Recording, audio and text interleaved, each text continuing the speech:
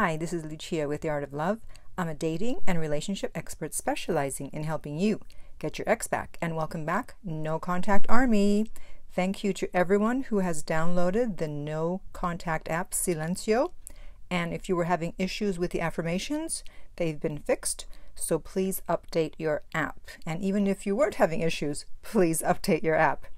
And if you too would like to join the No Contact Army, all you have to do is hit the subscribe button and the bell notification, and you're in. And to read the No Contact Army manual, go to nocontactsecrets.com, where you can read 2 free chapters before purchasing the book. This week, I want to talk about how to make your ex jealous. Now, why would you want to make your ex jealous? Well, if you want to get them back, it's a good tactic to use if you use it the correct way, which I'm about to tell you, because jealousy is a painful emotion. And if they feel jealous, they will want to get rid of that feeling. And often they feel the best way to do that is to reach out and find out exactly what is going on. Now, why would they be jealous if they broke up with you? Because unless someone is 100% done, and even then, when they break up with you, they are not 100% on board with that. A part of them doesn't want to break up with you, and a part of them does. So we're working on the part of them that didn't want to break up with you. That's the part that will get jealous. So whether 60% of them agreed with the decision, there's still the 40% that didn't. So that 40%, that's the part that's going to get jealous and hopefully make them reach out. So there are a few basic rules you need to remember if you're going to use the jealousy card. Okay? Don't mess it up, otherwise it's going to backfire. It has to be very subtle. It can't be in your face. It can't be super obvious. Otherwise, it's not going to work. They're going to know that you're trying to make them jealous, and it's not going to work. So when someone breaks up with you and you're in no contact, you don't automatically the next day post a picture or do something that's going to evoke the feeling of jealousy, because they know that you're just doing it to get a response. So you want to wait a good 30 days.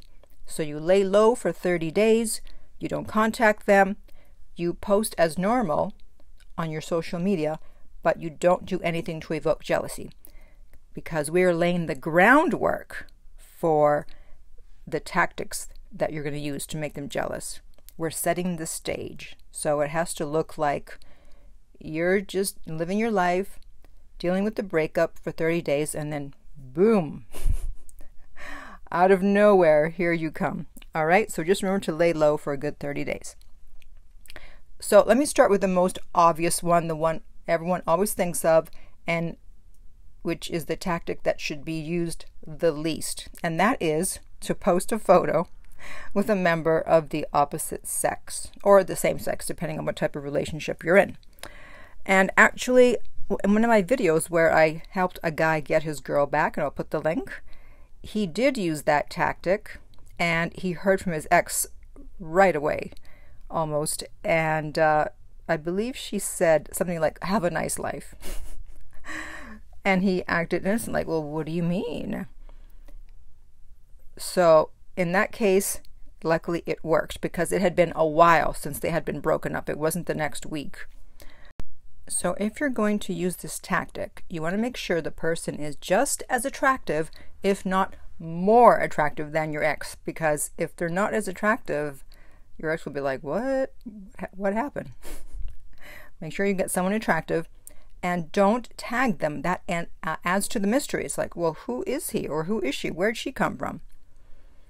Okay, so the next tactic is to show that you're moving on with your life and you're living your best life. Again, we do this with social media. A lot of these tactics are with social media, so hopefully you're on it and your ex is on it. This is why we don't block the ex immediately. So again, you want to wait a good 30 days, because it's not like you're going to go from a breakup and all of a sudden the next day you're living your best life. It's going to look fake. This is why we have the 30-day period, because now it looks like you've been working on yourself, and now, oh wow, they see, oh, okay, all right, they've got this going on and this going on. And, wow, okay. They're not going to believe it if all of a sudden the next day you're living your best life. So show that you're happy, show that you're doing things, and this will also affect their ego because they thought you were going to be upset. And meanwhile, here you are, just moving on with your life, just doing your thing. The next tactic is, this next contact is if you are in contact with your ex. Sometimes you have to be in modified no contact. You have children together, you work together, something. And they contact you and they say, hey, what are you doing? You can say, oh, I'm just heading out to dinner with a friend. And of course, they'll automatically think you're going on a date. Or let's say you're having a conversation with them, and let's say it's a heterosexual relationship. You go, yeah, I was talking to this guy the other day, and he said blah, blah, blah. So you'll let your ex's imagination start wondering what is going on, whether you've already replaced them. And again, even though they broke up with you, they still have an ego. And if it looks like you've already replaced them without a fight, then you're going to hurt their ego.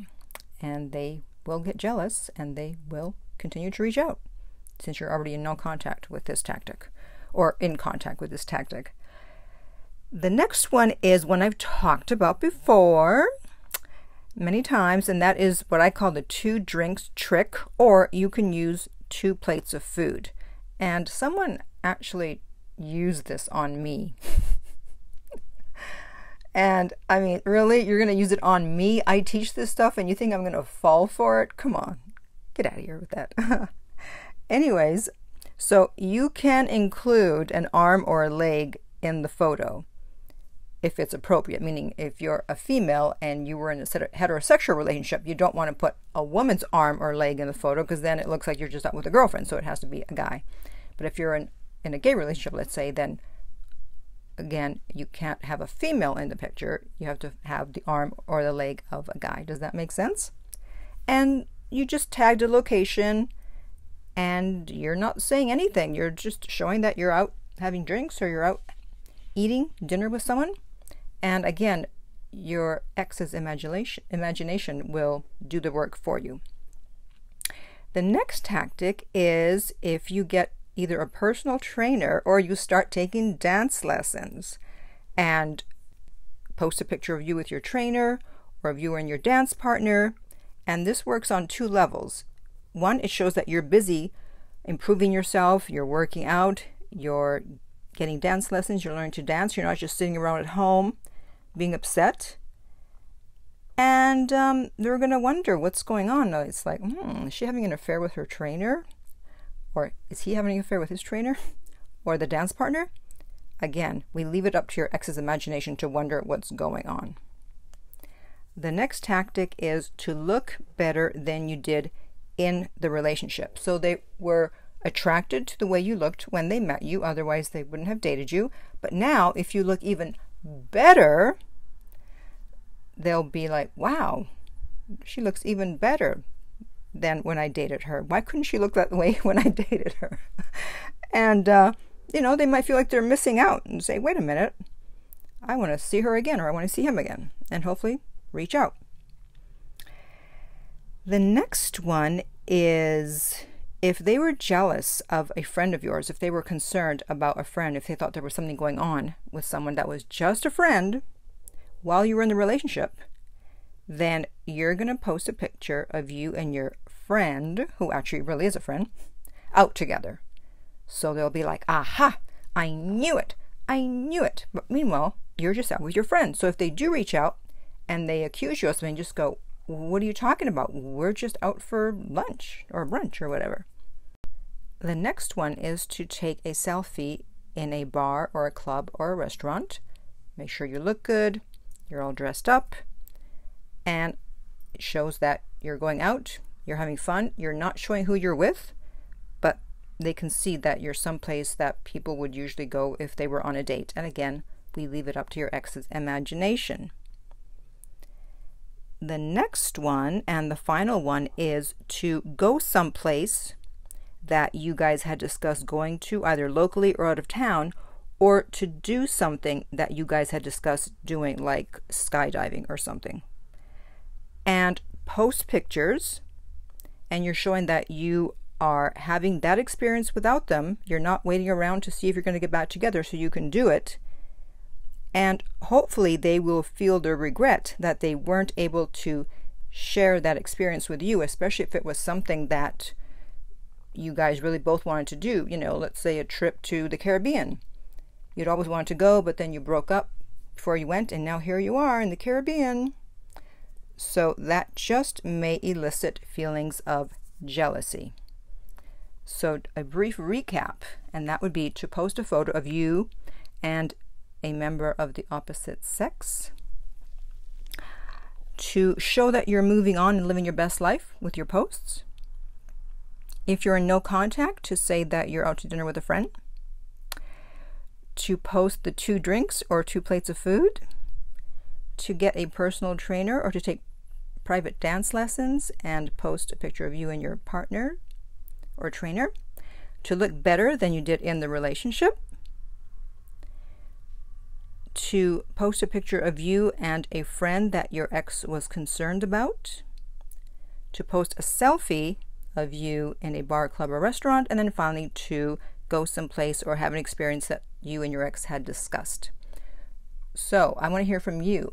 How long have you been in no contact, and have you used any of these tactics? How did it go?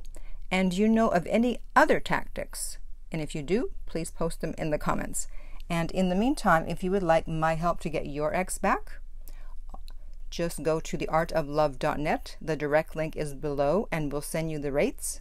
If this video has been helpful, please like, subscribe, and share.